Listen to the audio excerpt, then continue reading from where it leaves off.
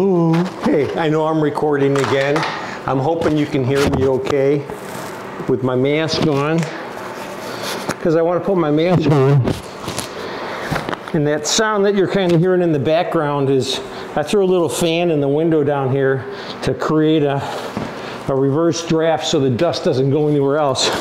So what I want to do now, you saw how I taped and coated this, and I just want to dust this down, but I confess, guys, this was pretty heavy mud. It didn't dry very well. So yesterday, I couldn't skim this yesterday because it was still too wet. But what I did do is I came up here and I fixed any of the bad spots that were there. So anything that was really off, I filled it in. If you remember how I pulled this up here like this, I had left an edge there. I kind of scraped it down and filled that in. I had a couple of holidays here and I filled those in, and then so I went up here and I just touched it up. I did not put much on here, not even just a little bit in my pan, actually. It wasn't even a quarter of a pan full that I put on up here, just to straighten this out a little bit, to make the skim coat go a little easier. So now I'm gonna skim this out. So bear with me, I gotta dust it off first, and before I can skim this. And I wanna hit this edge with this pole.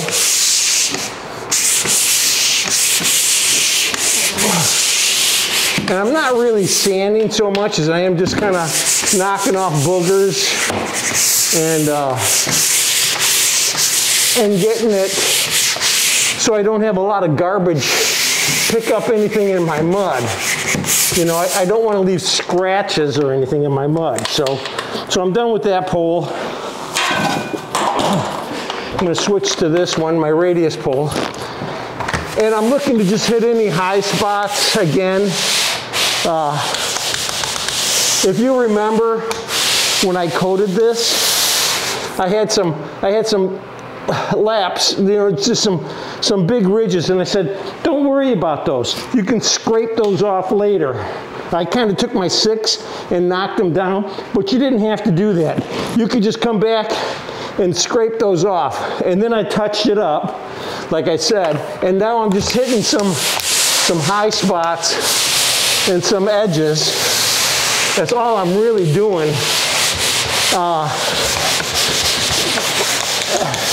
Taking those down, but I'm not gonna grind it, because this mud is pretty much where I want it. It feels really good, and it is right where I want it.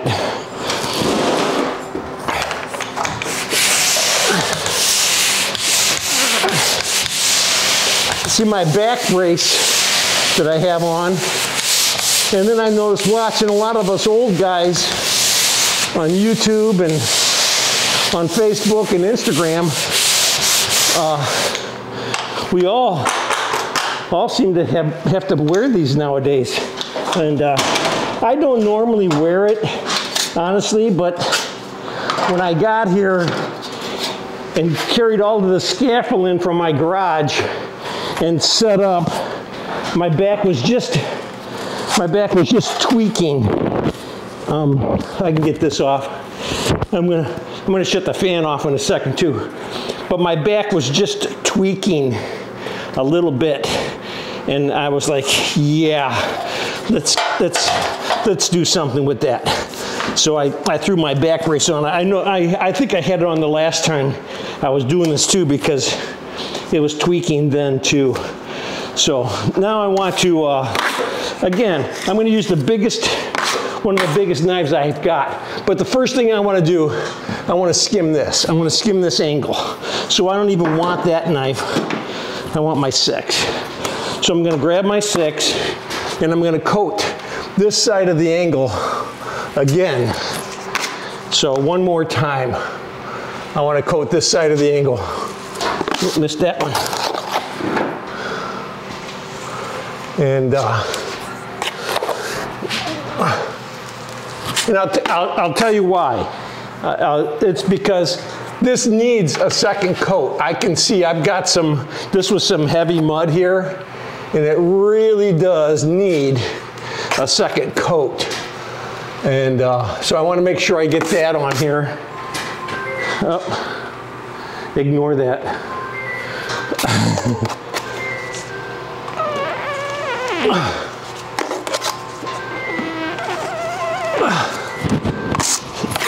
I'm going to go down there in a minute, check my fan, shut the fan off, and see who's just calling me. Actually, I'm going to shut my phone off too. All right, now because of the nature of this angle and what it is, and I taped it, I'm going to float this down a little bit more than it is. So I'm going to add a little bit more mud, right? Flare that in.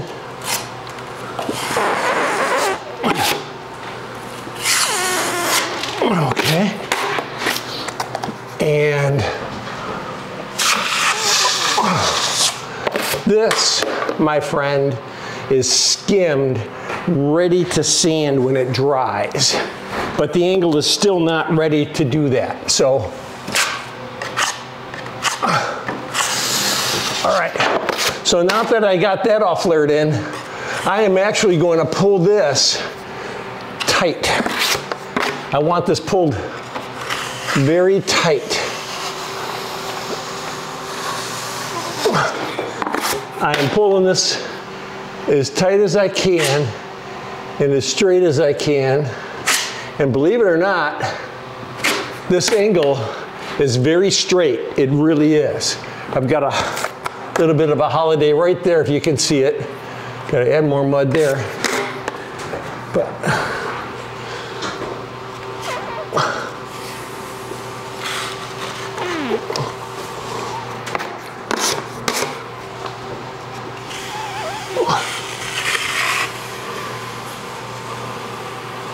voila. Now, if this was level line, this would have been so easy to do, guys. I would definitely recommend you use level line, but you know, you don't have to. If this was level line, I wouldn't be doing anything in the center of this. I would only be flaring the edges. That's all I would be doing. So now I'm gonna have to let this dry. I really like the looks of this angle right now, but it needs to dry completely before I do this side. All right, so you got to bear with me. I won't be coating this side of the angle today. I will be doing it. Well, I probably will be doing it today, but not until later this afternoon, after it dries up some. So again, I'm going to pull this out, make sure that's nice and straight, and that it looks good. And it does. It really looks good. And then as soon as this is dry, I will do this side. I will do this side. So that's my main point, guys. Walk away, let it dry. Don't try to do both sides. If you're doing an angle, do the one side, let it dry, do the other side, okay? I know a lot of people who just want everything done yesterday. Most drywall finishing is not a drive-through restaurant type of deal. You've got to take it in layers, and those layers need to dry completely before you can do the next layer, all right? Things have changed a lot since they started coming out with setting compounds, lightweight setting compounds. I need to pull this a little bit closer. So that's why I'm pretty bad at this. I don't lock the wheels very often on my Baker carts, which is not a smart thing to do. Don't do what I do what I say, right? Isn't that what our parents used to say? Hey, don't do what I do what I say. Thank God for drop cloths, huh? That's why they call them drop cloths, because we drop things on the cloth. All right, I like that. That looks good. this mud is a lot heavier than my last mud, and it should have been the other way around. This should have been my first coat mud, and the thinner mud should have been my second coat mud. So I did things a little bit backwards here. But that's okay. We can do it. We've got the technology. All right, I'm gonna flare this edge so I get some of this mud back.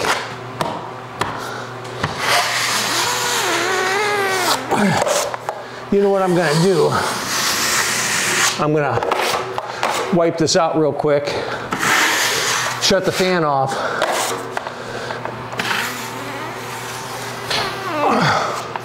check my phone, and get right back to you. Ooh, man, that looks really good. So hang on. All right, so I'll be right back. I'll be back, and I'm back. All right, so let me finish this. I actually moved my scaffolding a little bit closer to my patches here, so I'm not reaching quite so far and flying off the edge of my scaffolding. And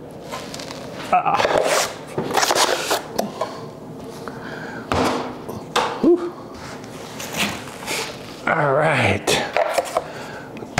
I'm not used to these big long knives. Honestly, I don't use a 12-inch knife very often. I'm doing it for this just because I'm recording this, telling homeowners, telling people who aren't good at patching that yes, you want to use the largest knife you've got for something like this because you really do want to pull this out as far as you can. Now I've got a 2-foot knife, a 24-foot knife, and I've seen a lot of professional drywallers. What they would do is they would mud this up, and then they would pull a 2-foot knife across this. And I probably would do that here also if this was down low, on the low part, if I had let's say I had a big window right here that was shining across this wall, I would probably want to do that too there. But up here, all my light is going down. And believe it or not, whoops. You know, it's crazy because my mud and the mud on this, my paint and this mud are really close to the same color. I should have dusted this down a little bit more right here. I've got some ripples going across here. Don't play with it as much as I am, guys. You don't need to. You don't need to. You can always come back and do another coat if you have to.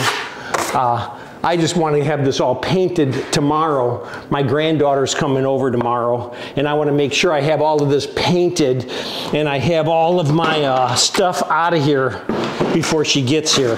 Because I could see her, she's going to think, oh, monkey bars. Let's play on the monkey bars. So, and I don't want that. That's just asking for trouble. And then if you don't do it, she starts yelling and screaming like all of the people that you see on YouTube and Instagram. But those are adults acting like 2-year-olds. This is actually a 2-year-old acting like a 2-year-old. I remember saying that one time the kids were all yelling and screaming and having a great time, and the parents came out there and, hey, you kids, stop that. Stop acting like children. That's a joke, you know.